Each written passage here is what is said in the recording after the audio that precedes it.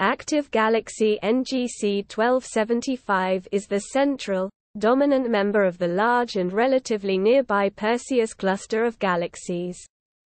While looking at visible wavelengths, the active galaxy is also a prodigious source of X-rays and radio emission.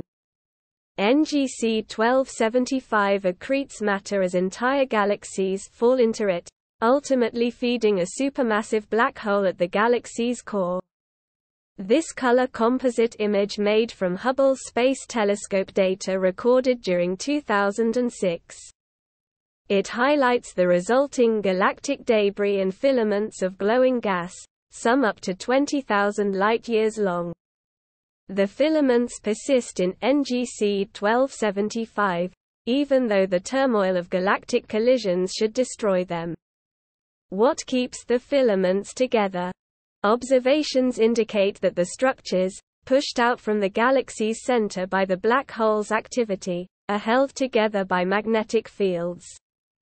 Also known as Perseus A, NGC 1275 spans over 100,000 light-years and lies about 230 million light-years away.